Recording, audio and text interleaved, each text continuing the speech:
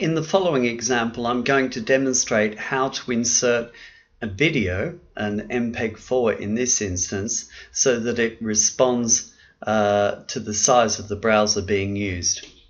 Now, I've readjusted the style sheet of the responsive demonstration from the last video so that now the test styles are actually reading as percentages, and I've also made the widths bits, well, I've made them percentages in the different views, and I've done that to exaggerate the effect for you. So I've deleted the image, and you'll notice that at the top we still have the text that we put in initially, which was about image, object, embed, video, maximum width 100%. Now that means that if the video is 600 pixels wide, it will display up to a width of 600 pixels, but no larger, and it will reduce in size according to the size of the browser window being looked at.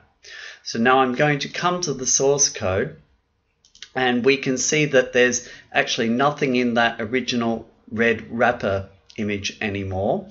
And I can come up to the top menu and go Insert HTML, and I'm going to insert HTML5 video. And this puts in the controls. So you can see there's video controls, opening tag and closing tag.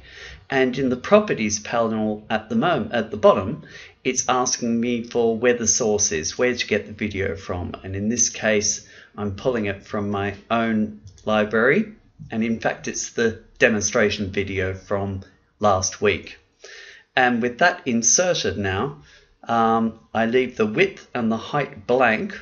Although the original is 640 by 480, I think, I want them to be blank in order for it to be flexible. And when I come to design view, it looks like this.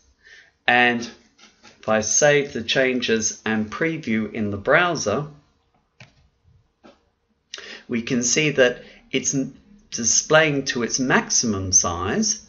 And as I reduce the size of the window, we can see the video also reduces. So it's a responsive video, but it won't go any larger than its maximum, and that's because I don't want it to distort.